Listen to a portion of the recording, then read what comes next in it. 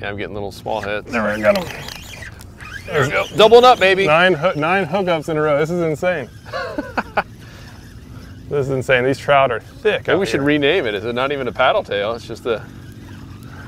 Yeah, I mean, a lot of it's the color, right? The color and just the...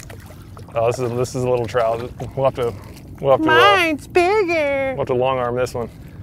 But yeah, a lot of it's, a lot of it is the color and just the type of lure. As we said before, works great as a paddle tail, but it works just as good as a little jerkbait. There's just enough flex in this thing to have good action. And I've lost a little bit more of my tail, so now it's about a 2.5-inch nub. So I'll show you in the water here. This is a tailless paddle tail. And so it's basically just bouncing it. I'm like just bouncing on the bottom like that. And I'm just doing real sharp, small jerks, and they're coming up and popping it.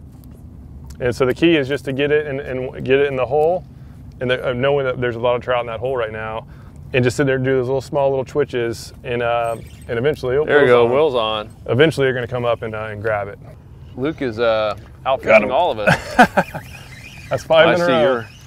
And that thing's got pretty good aerodynamics. Oh, there, we're doubling up. Oh, that's a nice one. Yeah, there's a lot of trout in there.